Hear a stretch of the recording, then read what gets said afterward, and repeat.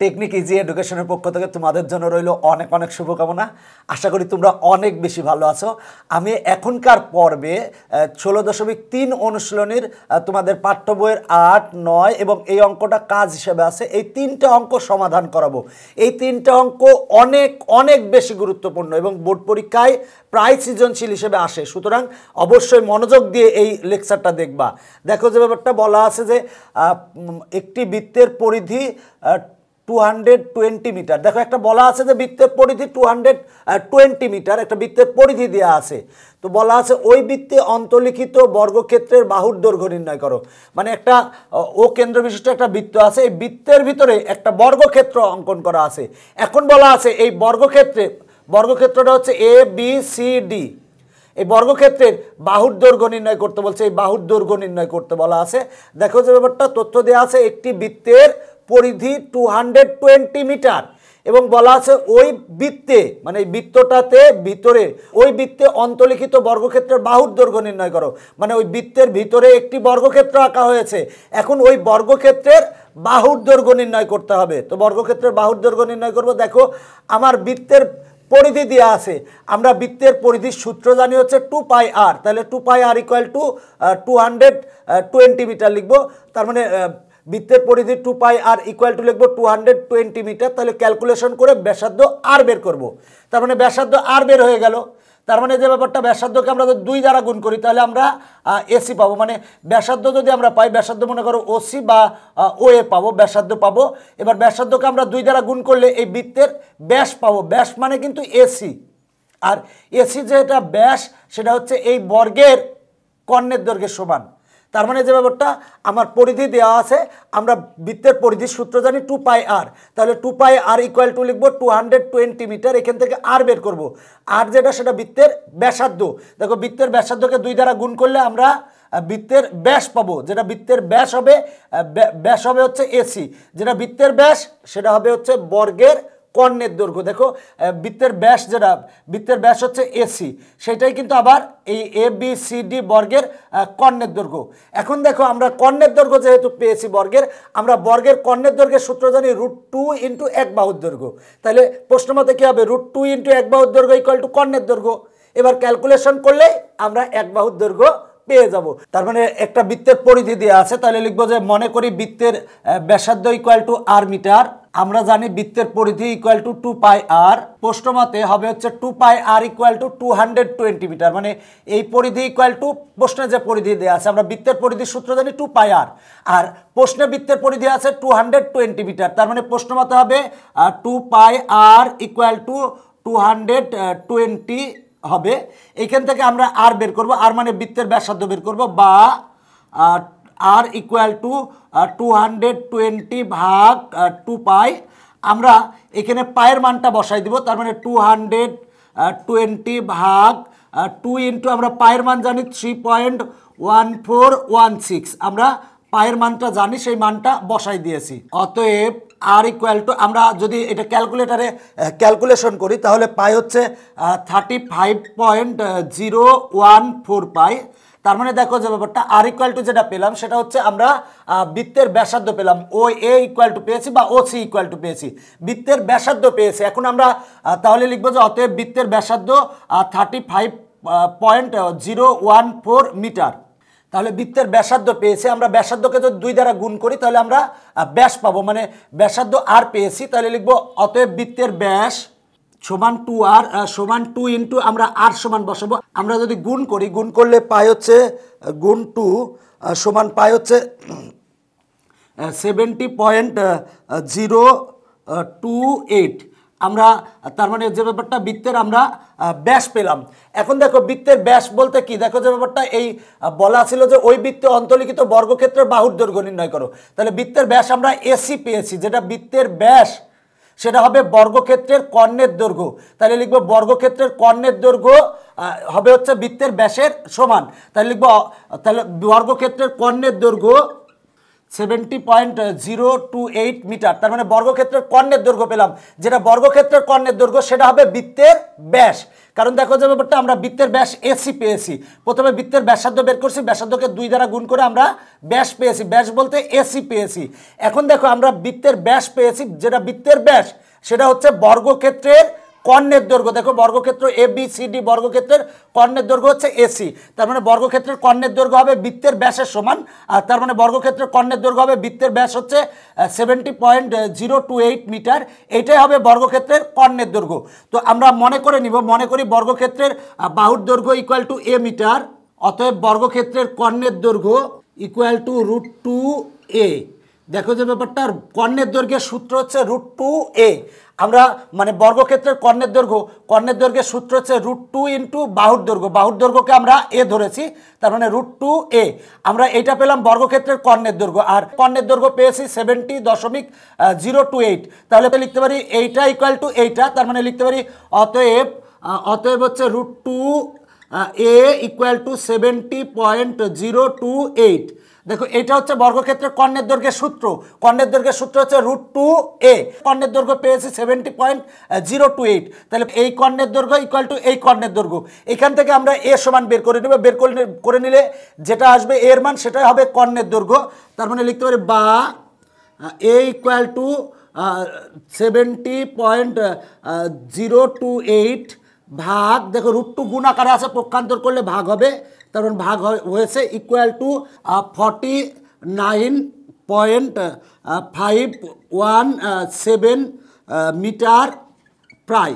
তার মানে লিখবো অতএব নির্ণেয় বর্গক্ষেত্রের বাহুর দৈর্ঘ্য বের করতে বলেছিল, এ হচ্ছে বর্গক্ষেত্রের বাহুর দৈর্ঘ্য, তাহলে লিখবো নির্ণেয় বর্গক্ষেত্রের বাহুর দৈর্ঘ্য 49.517 মিটার প্রায়। দেখো অঙ্কটা খুব সহজে হয়ে গেছে। প্রশ্নে বলা ছিল যে বৃত্তের পরিধি দেওয়া আছে, পরিধি হচ্ছে 220 মিটার। এখন বলা আছে ওই বৃত্তে অন্তর্লিখিত বর্গক্ষেত্রের বাহুর দৈর্ঘ্য নির্ণয় করো, মানে একটা বৃত্তের ভিতরে বর্গক্ষেত্র অঙ্কন করা হবে, তো ওই বর্গক্ষেত্রের বাহুর দৈর্ঘ্য নির্ণয় করতে হবে। তো আমরা এই ক্ষেত্রে দেখো বৃত্তের পরিধির সূত্র জানি 2πr। তাহলে দেখো যে ব্যাপারটা যে এই একটা বৃত্ত, ও কেন্দ্র বিশিষ্ট একটা বৃত্ত, এই বৃত্তের ভিতরে একটা বর্গক্ষেত্র আছে, বর্গক্ষেত্র হচ্ছে ABCD। তো এই বর্গক্ষেত্রের বাহুর দৈর্ঘ্য নির্ণয় করতে হবে। এখন দেখো আমার বৃত্তের পরিধি দেওয়া আছে, আর আমরা জানি বৃত্তের পরিধির সূত্র হচ্ছে 2πr। তাহলে প্রশ্ন আমাদের 2πr ইকুয়াল টু পরিধি হবে, পরিধি মানে হচ্ছে 220 মিটার হবে। ক্যালকুলেশন করলে আমরা ব্যাসার্ধ আর পাবো, যেটা ব্যাসার্ধ আর পাবো, এবার ব্যাসার্ধকে যদি 2 দ্বারা গুণ করে আমরা তাহলে ব্যাস পাবো, ব্যাস মানে এসি পাবো, যেটা এসি সেটা হলো যেটা বৃত্তের ব্যাস সেটা হবে বর্গক্ষেত্রের কর্ণের দৈর্ঘ্যের সমান। তার মানে যেটা বৃত্তের ব্যাস হবে সেটা বর্গক্ষেত্রের কর্ণের দৈর্ঘ্যের সমান হবে, তার মানে বর্গক্ষেত্রের কর্ণের দৈর্ঘ্য হবে বৃত্তের ব্যাসের সমান। আর আমরা জানি বর্গক্ষেত্রের কর্ণের দৈর্ঘ্যের সূত্র হচ্ছে √2 ইন্টু এক বাহুর দৈর্ঘ্য, এক বাহুর দৈর্ঘ্যকে আমরা এ ধরে নিয়েছি, তাহলে √2a ইকুয়াল টু বর্গক্ষেত্রের কর্ণের দৈর্ঘ্য, এই √2a ইকুয়াল টু এই বর্গক্ষেত্রের কর্ণের দৈর্ঘ্য লিখবো, লিখে আমরা এ সমান যেটা পাবো সেটাই হবে হচ্ছে নির্ণেয় বর্গক্ষেত্রের বাহুর দৈর্ঘ্য। আশা করি তোমরা অঙ্কটা সুন্দর করে বুঝতে পেরেছো। এরপরে দেখো যে ব্যাপারটা এইখানে যে তৃতীয় অঙ্কটা আছে একই রকম অঙ্ক। দেখো বলা আছে একটি বর্গক্ষেত্রের পরিধি 440 মিটার, বলা আছে একটি বর্গক্ষেত্রের পরিধি হচ্ছে 440 মিটার, ওই বৃত্তে অন্তর্লিখিত বর্গক্ষেত্রের বাহুর দৈর্ঘ্য নির্ণয় করো। একই অঙ্ক, আগে ছিল 220 মিটার, এখন আছে 440 মিটার। একই রকম লিখবা যে মনে করি বৃত্তের ব্যাসার্ধ ইকুয়াল টু r মিটার, আমরা জানি বৃত্তের পরিধি সমান 2πr, তাহলে প্রশ্ন মধ্যে 2πr ইকুয়াল টু হবে 440 হবে, এখান থেকে ক্যালকুলেশন করে r সমান বের করবা, আর মানে বৃত্তের ব্যাসার্ধ পাবা, ব্যাসার্ধকে 2 দ্বারা গুণ করলে ব্যাস পাবা, যেটা বৃত্তের ব্যাস হবে সেটা হবে যে বর্গক্ষেত্রের কর্ণের দৈর্ঘ্য। আর আমরা বর্গক্ষেত্রের কর্ণের দৈর্ঘ্যের সূত্র জানি √2a, তাহলে প্রশ্ন মতে √2a ইকুয়াল টু বর্গক্ষেত্রের কর্ণের দৈর্ঘ্য যেটা বৃত্তের ব্যাস পেয়েছো সেটা লিখো, লিখে ক্যালকুলেশন করলে এর মান পাবে, যেটা এর মান পাবে সেটাই হবে বর্গক্ষেত্রের বাহুর দৈর্ঘ্য। দেখো একই রকম অঙ্ক, আশা করি তোমরা যদি একটু চেষ্টা করো সেক্ষেত্রে পারবে। আমরা এখন এই অঙ্কটা সমাধান করাবো। বলা আছে একটি বৃত্তের পরিধি একটি সমবাহু ত্রিভুজের পরিসীমার সমান। দেখো বলা আছে একটি বৃত্তের পরিধি একটি সমবাহু ত্রিভুজের পরিসীমার সমান। এখন বলা আছে এর ক্ষেত্রফলের অনুপাত বের করো, মানে বৃত্তের ক্ষেত্রফল অনুপাত আর সমবাহু ত্রিভুজের ক্ষেত্রফল বের করতে হবে। দেখো যে ব্যাপারটা আমরা বৃত্তের ক্ষেত্রফলের সূত্র জানি πr², এখন সমবাহু ত্রিভুজের ক্ষেত্রফলের সূত্র জানি √3/4a²। এখানে কিন্তু আমরা এর মান জানি না, তো এর মান জানানোর জন্য বলে দিয়েছে যে একটি বৃত্তের পরিধি একটি সমবাহু ত্রিভুজের পরিসীমার সমান, মানে যেটা বৃত্তের পরিধি হবে সেটা হবে সমবাহু ত্রিভুজের পরিসীমার সমান। দেখো সমবাহু ত্রিভুজ যার তিনটা বাহু সমান, তার মানে যেটা বৃত্তের পরিধি পাবো সেটা হবে সমবাহু ত্রিভুজের পরিসীমার সমান। বৃত্তের আগে পরিধি বের করবো, বৃত্তের পরিধি যেটা হবে সেটা হবে সমবাহু ত্রিভুজের পরিসীমা। সমবাহু ত্রিভুজের পরিসীমাকে আমরা 3 দ্বারা ভাগ করলে এক বাহুর দৈর্ঘ্য পাবো। যদি এক বাহুর দৈর্ঘ্য পেয়ে যায় তাহলে সহজেই আমরা সমবাহু ত্রিভুজের ক্ষেত্রফল বের করতে পারি। সমবাহু ত্রিভুজের ক্ষেত্রফল নির্ণয়ের সূত্র √3/4 এক বাহু স্কোয়ার মানে এ স্কোয়ার। এখান থেকে ক্যালকুলেশন করলেই আমরা সমবাহু ত্রিভুজের ক্ষেত্রফল পাবো। তাহলে বৃত্তের ক্ষেত্রফল আমরা জানি πr স্কোয়ার, আর ক্যালকুলেশন করে সমবাহু ত্রিভুজের ক্ষেত্রফল পাবো। তাহলে বৃত্তের ক্ষেত্রফল অনুপাত সমবাহু ত্রিভুজের ক্ষেত্রফল অনুপাত বের করতে হবে, বের করলেই অ্যান্সার চলে আসবে। দেখো যে ব্যাপারটা সেটা হলো যে বলা ছিল যে বৃত্তের পরিধি একটি সমবাহু ত্রিভুজের পরিসীমার সমান। তাহলে আগে আমরা বৃত্তের পরিধি সমান আমরা জানি 2πr, সমবাহু ত্রিভুজের পরিসীমা। তার মানে বৃত্তের সমবাহু ত্রিভুজের পরিসীমা হবে বৃত্তের পরিধি সমান মানে 2πr হবে। তাহলে 2πr কে যদি আমরা 3 দ্বারা ভাগ করি তাহলে আমরা সমবাহু ত্রিভুজের এক বাহুর দৈর্ঘ্য পাবো। 3 দ্বারা কেন ভাগ করব? কারণ সমবাহু ত্রিভুজের তিনটা বাহুর দৈর্ঘ্যই সমান। তাহলে পরিসীমাকে 3 দ্বারা যদি ভাগ করি সেক্ষেত্রে আমরা সমবাহু ত্রিভুজের এক বাহুর দৈর্ঘ্য পাবো। এক বাহুর দৈর্ঘ্য পেলেই আমরা সমবাহু ত্রিভুজের ক্ষেত্রফল বের করতে পারবো। সমবাহু ত্রিভুজের ক্ষেত্রফলের সূত্র হচ্ছে √3/4 এক বাহু স্কোয়ার। তাহলে সমবাহু ত্রিভুজের ক্ষেত্রফল পেলাম, আর বৃত্তের ক্ষেত্রফল আমরা জানি πr স্কোয়ার। এবার দুইটার অনুপাত বের করব, বের করলেই অ্যান্সার চলে আসবে। তাহলে আমরা প্রথমে লিখব, মনে করি বৃত্তের ব্যাসার্ধ = r একক। কেন r একক লিখব? কারণ এখানে কোথাও মিটার বা সেন্টিমিটার এগুলো লেখা নাই, তাই আমরা লিখব মনে করি বৃত্তের ব্যাসার্ধ r একক। অতএব বৃত্তের পরিধি =2πr এবং বৃত্তের ক্ষেত্রফল πr স্কোয়ার। দেখো এই সূত্রগুলা আমি প্রথম পর্বে বিস্তারিত আলোচনা করেছি, যদি পারো প্রথম পর্বটা দেখে এসো, সেক্ষেত্রে তোমার অনেক উপকারে আসবে। দেখো বৃত্তের ব্যাসার্ধ r ধরছি, আমরা বৃত্তের পরিধির সূত্র জানি 2πr এবং বৃত্তের ক্ষেত্রফলের সূত্র জানি πr স্কোয়ার। তাহলে দেখো বৃত্তের ক্ষেত্রফল পেয়েছে, এখন আমার সমবাহু ত্রিভুজের ক্ষেত্রফল বের করতে হবে। তাহলে এখানে বলা আছে একটি বৃত্তের পরিধি সমবাহু ত্রিভুজের পরিসীমার সমান। তাহলে লিখবো অতএব সমবাহু ত্রিভুজের পরিসীমা। তাহলে সমবাহু ত্রিভুজের পরিসীমার সমান হবে বৃত্তের পরিধির সমান, কারণ বলা আছে বৃত্তের পরিধি একটি সমবাহু ত্রিভুজের পরিসীমার সমান। তাহলে সমবাহু ত্রিভুজের পরিসীমার সমান হবে বৃত্তের পরিধি।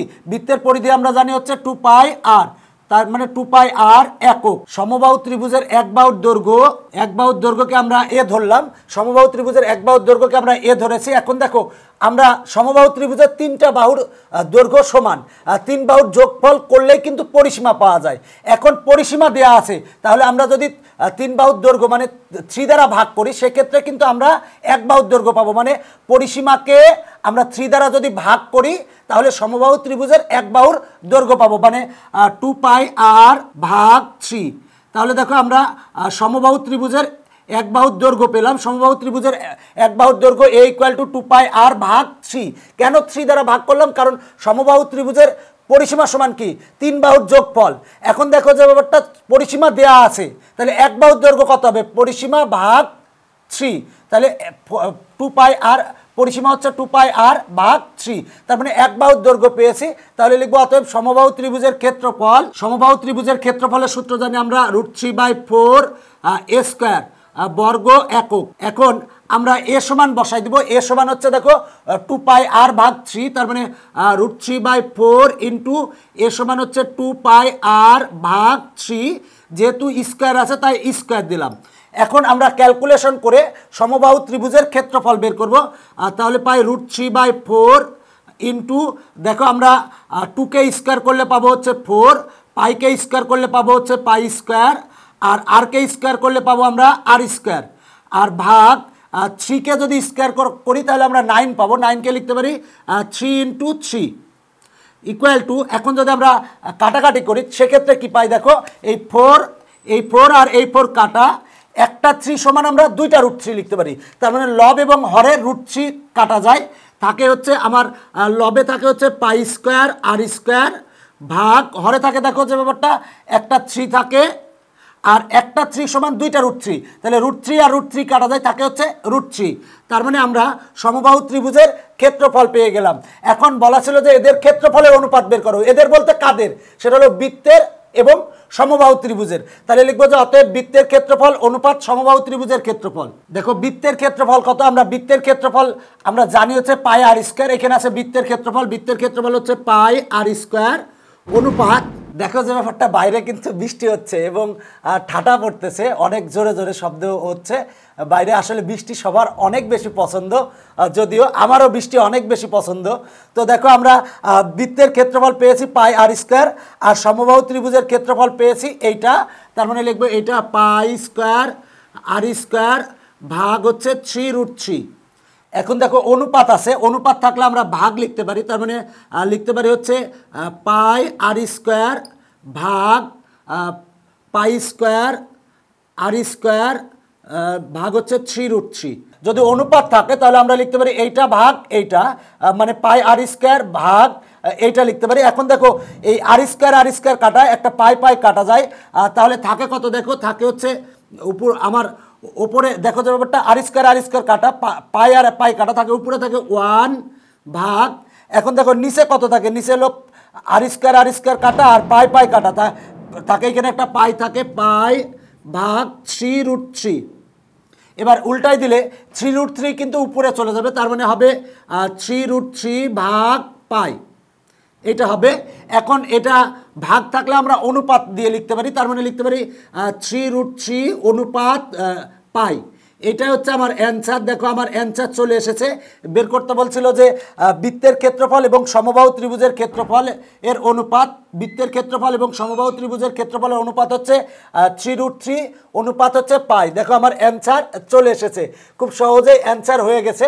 তো আমরা দেখো যে ব্যাপারটা পোস্টে বলা ছিল একটি বৃত্তের পরিধি একটি সমবাহু ত্রিভুজের পরিসীমার সমান, এদের ক্ষেত্রফলের অনুপাত বের করো। এদের বলতে কার, বৃত্তের ক্ষেত্রফল অনুপাত সমবাহু ত্রিভুজের ক্ষেত্রফলের অনুপাত বের করতে বলছে। তো আমার যেভাবে আমরা বৃত্তের ব্যাসার্ধ ধরলাম হচ্ছে আর, যদি বৃত্তের ব্যাসার্ধ ধরি আর, তাহলে বৃত্তের পরিধির সূত্র জানি 2πr, বৃত্তের ক্ষেত্রফল সমান জানি পাই আর স্কয়ার। তার মানে বৃত্তের ক্ষেত্রফল আমরা পেয়ে গেলাম। এখন আমার বের করার দরকার সমবাহু ত্রিভুজের ক্ষেত্রফল। তো দেখো সমবাহু ত্রিভুজের ক্ষেত্রফল বের করব, যেহেতু পোস্টে একটা শর্ত দেওয়া আছে যে একটি বৃত্তের পরিধি একটি সমবাহু ত্রিভুজের পরিসীমার সমান। তাহলে দেখো যে ব্যাপারটা আমরা বৃত্তের পরিধি, তার মানে বৃত্তের যেটা পরিধি হবে সেটা হলো সমবাহু ত্রিভুজের পরিসীমা হবে, সমবাহু ত্রিভুজের পরিসীমা হবে 2πr। তাহলে সমবাহু ত্রিভুজের এক বাহুর দৈর্ঘ্য কত হবে, এক বাহুর দৈর্ঘ্যকে আমরা এ দ্বারা প্রকাশ করছি, পরিসীমাকে 3 দ্বারা ভাগ করলে সমবাহু ত্রিভুজের এক বাহুর দৈর্ঘ্য পাবো। এবার দেখো সমবাহু ত্রিভুজের ক্ষেত্রফলের সূত্র আমরা জানি √3/4 a স্কয়ার, এর সমান বসাই দিয়ে ক্যালকুলেশন করলে আমরা সমবাহু ত্রিভুজের ক্ষেত্রফল পাবো। এবার অতএব বৃত্তের ক্ষেত্রফল অনুপাত সমবাহু ত্রিভুজের ক্ষেত্রফল, বৃত্তের ক্ষেত্রফল হচ্ছে পাই আর স্কয়ার অনুপাত, আর সমবাহু ত্রিভুজের ক্ষেত্রফল হচ্ছে এইটা। এবার অনুপাত থাকলে ভাগ হয়, ক্যালকুলেশন করলে আমরা পাই 3√3 অনুপাত পাই, এটাই হচ্ছে অ্যান্সার। দেখো বাইরে কিন্তু প্রচুর বৃষ্টি হচ্ছে এবং এত বেশি ঠাডা পড়তেছে, আমি মাঝে মাঝে নিজেই ভয়ে কিন্তু কেঁপে উঠতেছি। যাই হোক, জোরে কথা বলার কারণে ঠাডার শব্দটা একটু কম পাচ্ছি। যাই হোক, তো আশা করি তোমরা অঙ্ক দুইটা বুঝতে পেরেছো। তবে এই অঙ্কগুলো কিন্তু অনেক গুরুত্বপূর্ণ পরীক্ষার জন্য, অবশ্যই চেষ্টা করবা যে এই অঙ্কগুলো একটু নিজে নিজে বুঝে করার, এতে তোমাদের ভালো হবে। এখনকার পর্ব এখানে শেষ করছি, পরবর্তীতে আবার দেখা হবে। Bye bye.